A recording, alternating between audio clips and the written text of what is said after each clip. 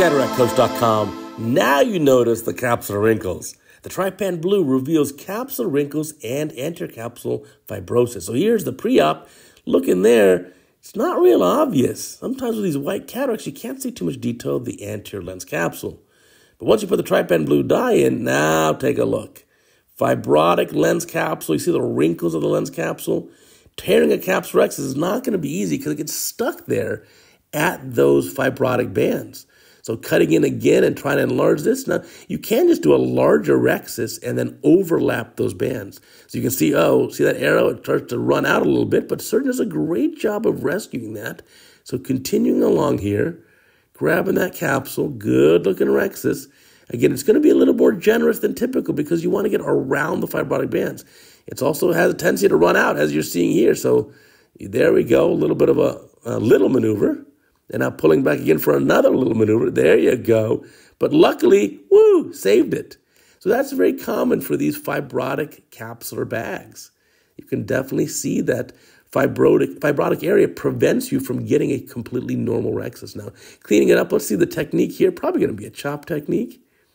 There we go. Buzzing with the phaco probe, chopper going in and splitting that nucleus. Ooh, there you go. Nicely done. Good amount of density here. You can see it's a little fibrotic. Rotating the nucleus again.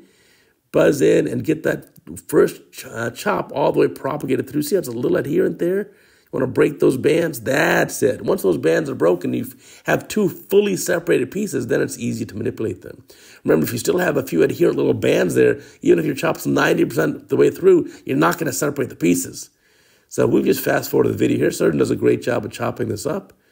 But that's the secret there. You got to be careful. Sometimes these white cataracts on the pre-op exam and the slit lamp, hard to see exactly what's going on. Now, we featured a video here on Cataract Coach before of a surprise pseudoexfoliation. You get a white cataract, you don't see any material, pseudoexfoliation material in the slit lamp because it's just all white. But then you put the trypan blue dye in, and wow, the pseudoexfoliation material lights up. So same with this case, pre-op, very difficult to tell if there's anything going on with the capsule. But when you put the trypan blue dye in, you can tell right away. Now, taking out the rest of the lens material. Now, sometimes in these cases, you could also have fibrotic posterior capsule. Luckily, in this case, that's not the situation.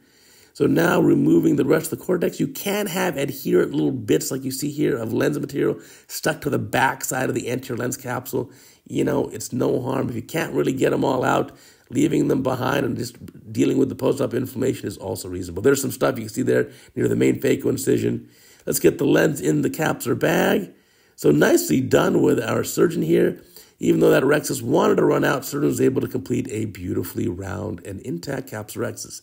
Now, if it doesn't overlap the optic fully, you know, that's really of no concern.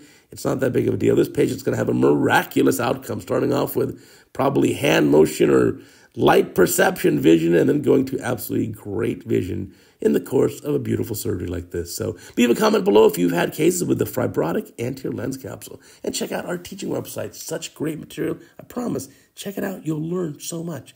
And it's all free.